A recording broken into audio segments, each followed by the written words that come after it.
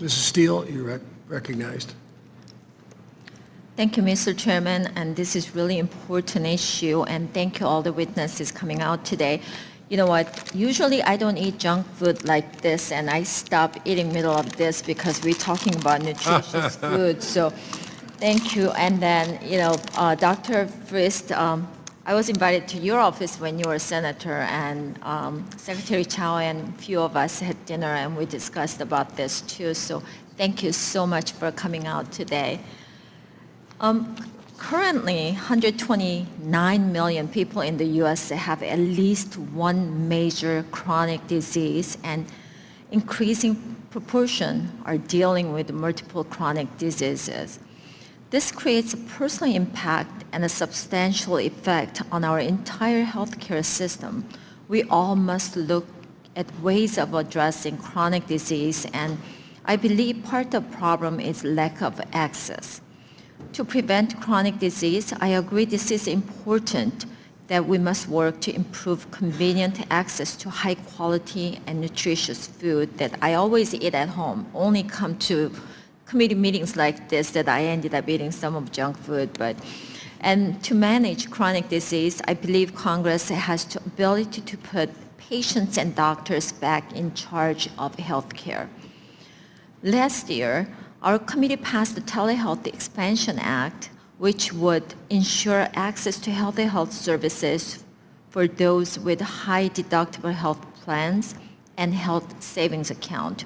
This will improve access to affordable care and increase patients' choice. Congress must immediately pass this bill before the policy expires by end of this year.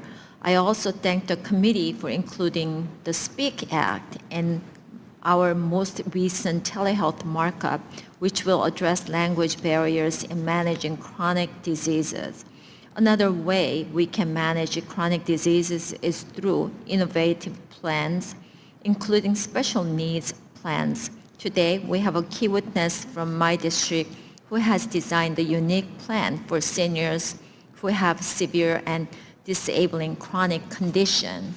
And Dr. Rinaldo, can you walk me through how SCAN developed the programs for these specific groups of seniors?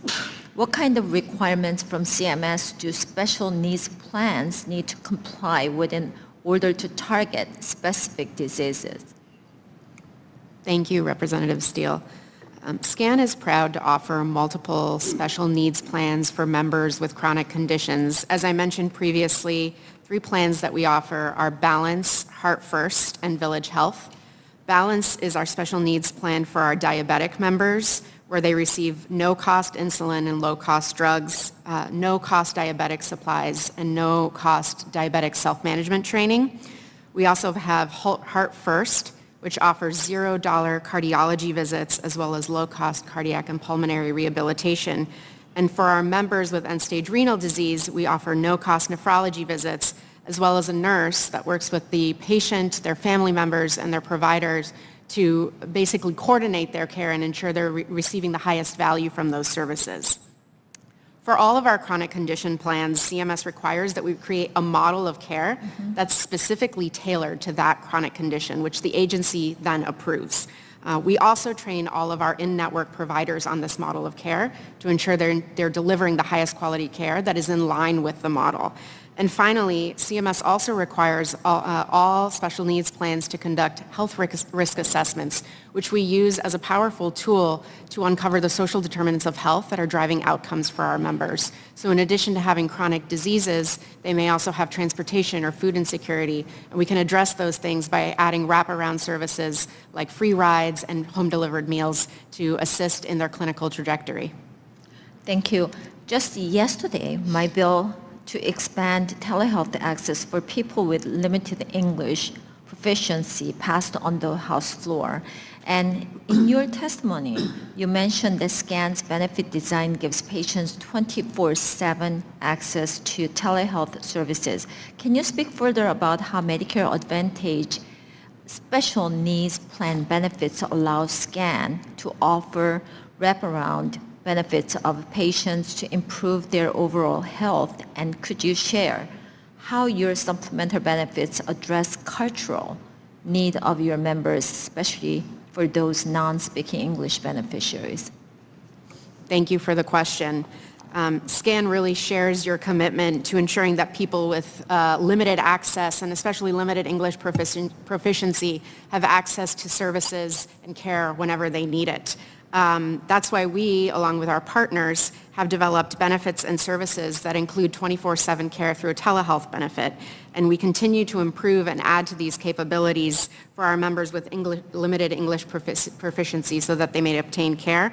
This includes partnering with our telehealth providers, which have clinicians that represent the communities that they serve, including primarily English and Spanish speakers.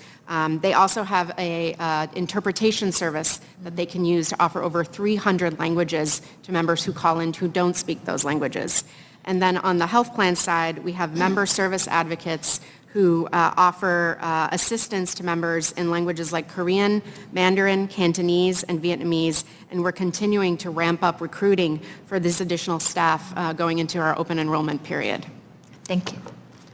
Actually, my time is up, so thank you so much for your answer. And then, you know what, if you want to put more information into it, then you can just send to us. Thank you very much, Mr. Chairman. I yield back.